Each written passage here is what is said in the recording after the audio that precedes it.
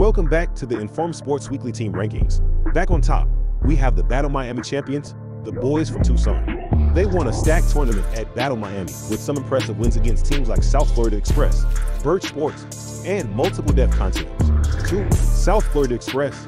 The Pile On Orlando champions made the finals of the Super 7-on-7 tournament in Florida where they fell short against Gridiron Elite. 3, 2, 1, 5 Playmakers. Playmakers showed up for the state of Pennsylvania after a big win at Battle Las Vegas. They picked up wins over Trillion Boys, 24K8, and Pink Outlaws to carve their spot in our top 10 rankings.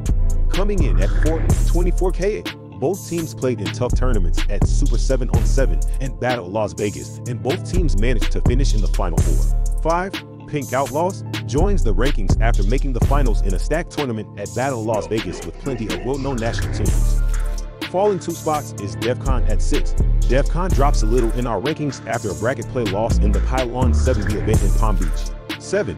Bootleggers. They join our rankings after dominating Day 1 of Battle Las Vegas and finishing 3-0. On Day 2, they carried that momentum to pick up multiple wins on their way to a Final 4 appearance, including a close win over Raw Miami. 8. Gridiron Elite. They had a slow start to this 7-on-7 season, but they competed in the Super 7-on-7 event in Florida where they defeated the host team South Florida Express in the final to pick up the championship. 9. Raw. They remain in our top 10 rankings after dominating Battle Las Vegas and finishing undefeated on Day 1.